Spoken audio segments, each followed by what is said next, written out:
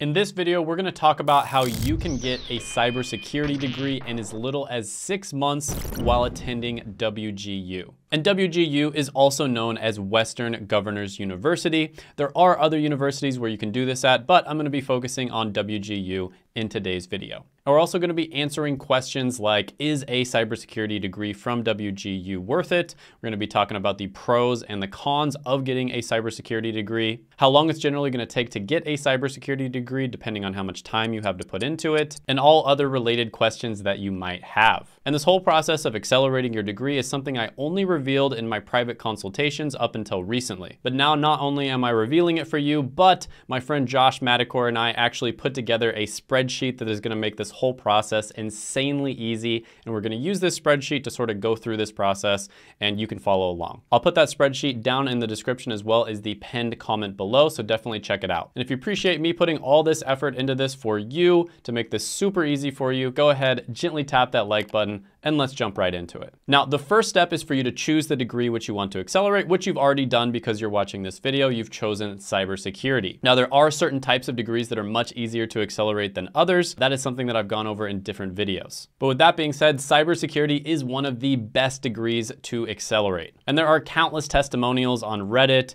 YouTube, Google, blogs, etc., all over the internet on forums of people who have been able to get these degrees in less than a year using the methods that I'm going to reveal in this video. Then after you've chosen the degree, you would want to go to what's known as an accelerated or competency-based university. Now, this is something I've talked about extensively in other videos. There are other universities that are pretty good. For instance, Thomas Edison State University is a great one. Depending on the major you want to go to, Southern New Hampshire University and Excelsior College is also pretty good. And then after you've chosen the university, which in this case we are going to choose WGU because not only is it one of the most common ones, but it's also one of the ones that people have a great experience at. Then you want to move on to the real step number one, which is to transfer in existing classes and experience. So this can include AP or IB classes, college classes that you've already taken, certifications, military experience, even work experience sometimes. Chances are you've already tested out of some of these classes. So make sure you get that information together and send that into WGU. Once you've sent your transcript into WGU, in a short period of time, they should send you back a paper that will tell you all of the classes that you have remaining. And it will look something very similar to the spreadsheet, which I have linked below, so definitely check that out and follow along. I will try to keep that spreadsheet updated, but of course things can happen in the future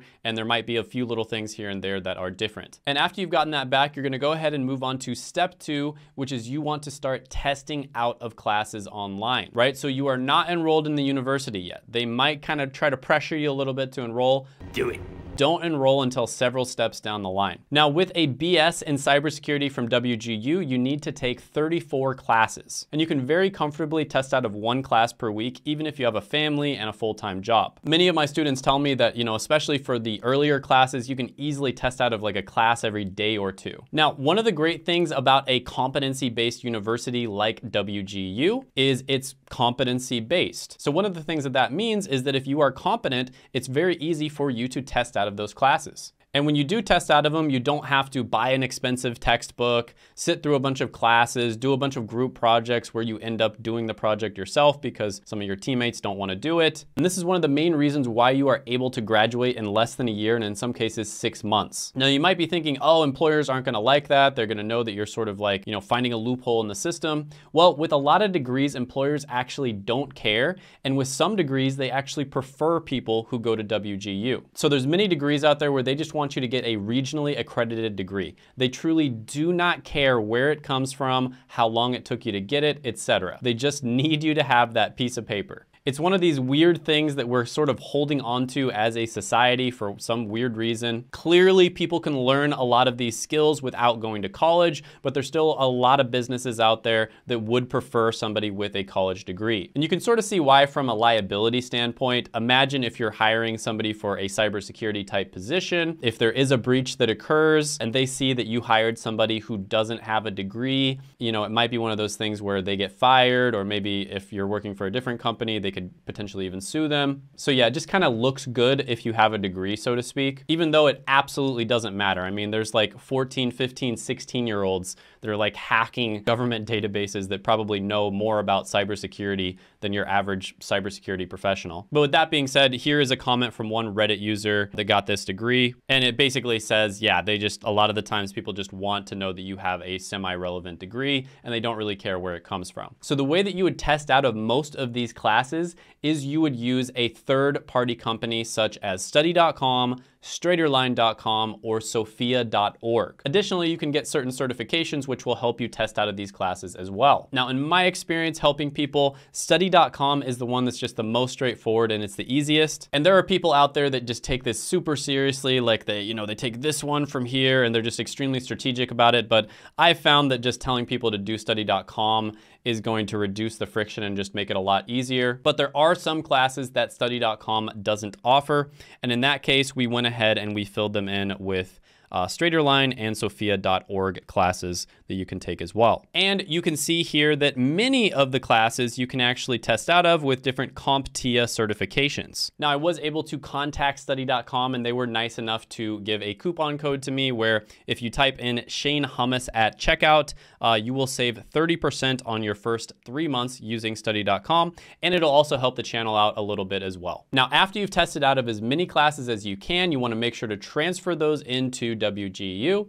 And at this point, you're still not going to enroll. You're going to move on to the next step, which is pre-study all the classes that are left. Now, the reason that you're going to do this is because once you enroll in WGU, you're going to pay per term. And last time I checked, they charge about $3,500 or so per term, but definitely double check me on that because it changes depending on the program you're in. And they're probably going to raise their prices in the future with all this inflation. But yeah, you do pay per term. So you want to try to get done with the classes as fast as possible. Ideally, you want to get done within 1 to 2 terms. Now, there are many different strategies you can use to do this. The resources that I recommend the most are actually just checking the WGU subreddits. So for instance, there is the main WG subreddit, which is r/WGU, and then you've got the WGU MBA subreddit, WGU Business Management subreddit, WGU Comp Sci subreddit, etc. So you will find different strategies on taking these classes as fast as possible and learning the information as fast as possible as well. Outside of that, there's plenty of other free resources or really cheap ones. There's Free Code Academy, that's really good. A lot of the time, Udemy will have some good ones.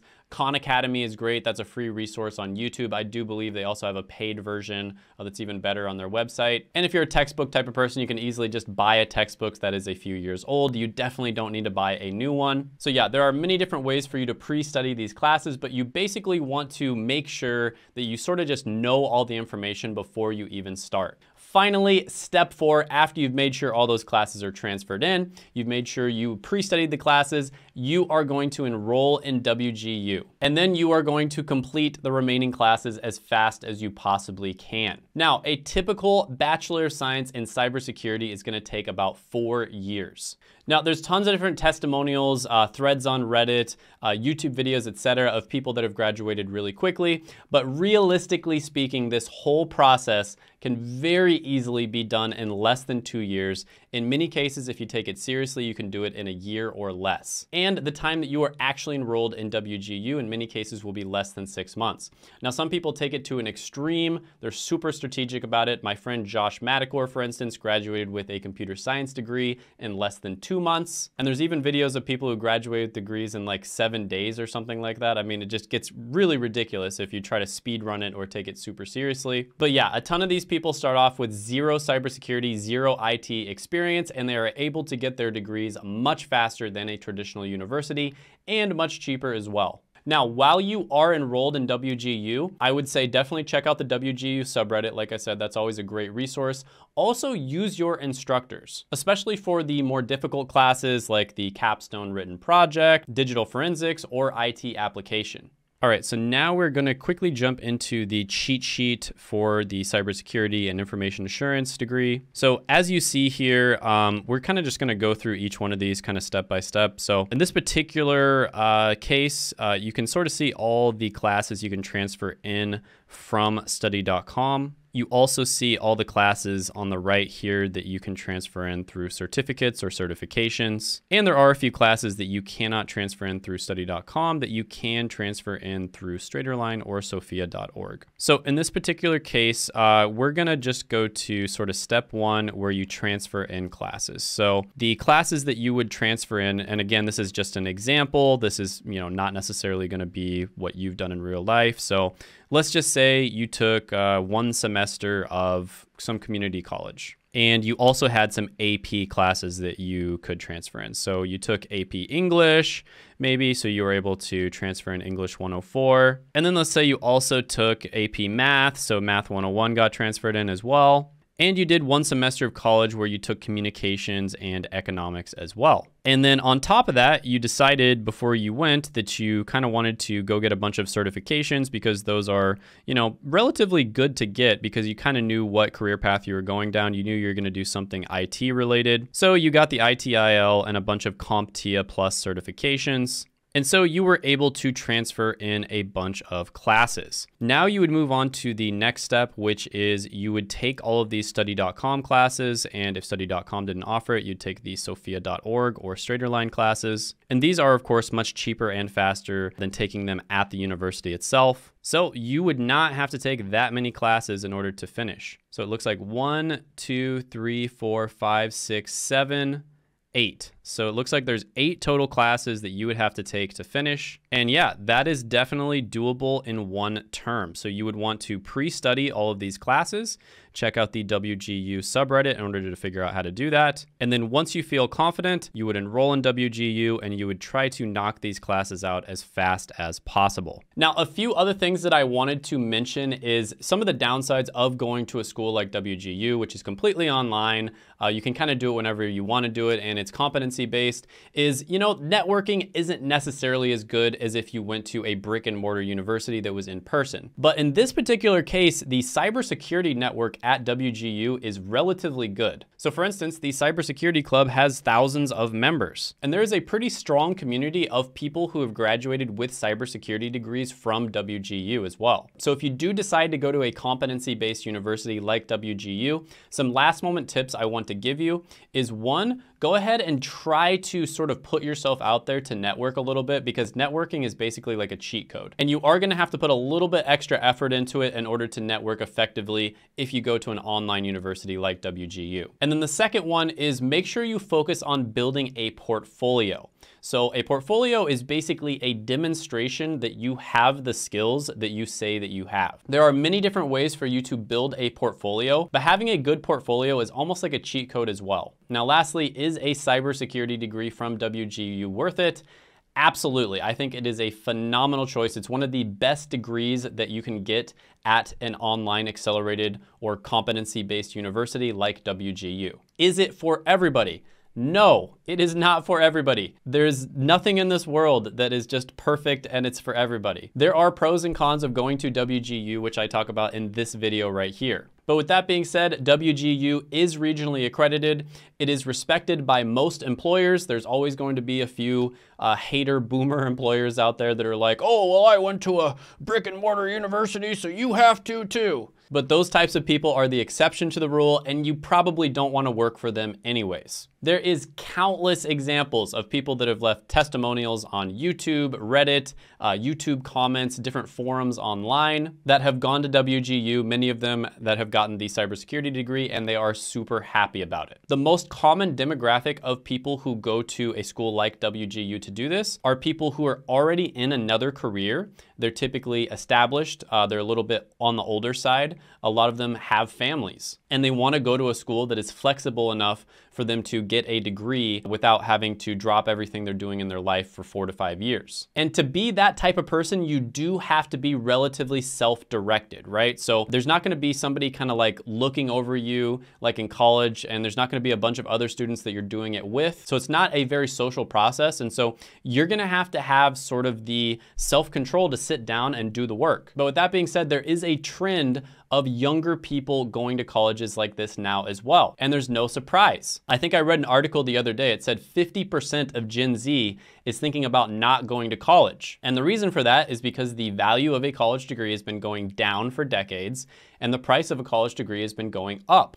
And at some point, it has to reach a tipping point, right? If two lines are going like this, at some point they will intersect. And for many degrees out there, in my opinion, it's already reached that tipping point where it's just not worth it. But with that being said, there are a bunch of alternative options that are popping up, like WGU as well as study.com. And I like to call these different options alternative education. I don't consider WGU to be like a traditional university. And this is going to be a massive trend over the next 10 years because people are just tired of traditional colleges. They're tired of having to go to college for 5.1 years on average. They're tired of the old, outdated stuff that colleges tend to teach. They're tired of colleges telling you what you should think instead of being a place where you can explore all different types of options. And they're tired of people having to pay $80,000 and go on average $40,000 in debt just to get a piece of paper that will allow them to get a job. So with that being said, definitely check this WGU video out. It'll answer a lot of the questions you have. Gently tap that like button, hit the subscribe button, ring the notification bell, and comment down below any thoughts, comments, criticisms, etc. that you have on the video, and I will see you next time.